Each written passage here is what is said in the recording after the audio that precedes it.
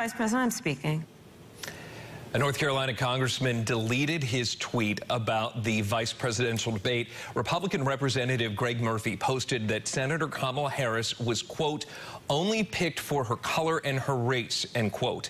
In the tweet, he also called her a walking disaster. Our sister station spotted Murphy at a ribbon-cutting event in Jones County, tried getting a comment from him. He wouldn't answer, and as the reporter went after him, he got in his car and drove off. Murphy represents North Carolina's 3rd District that covers a lot of the coast in Greenville, too. He's being challenged in the upcoming election by Democrat Darrell Farrow.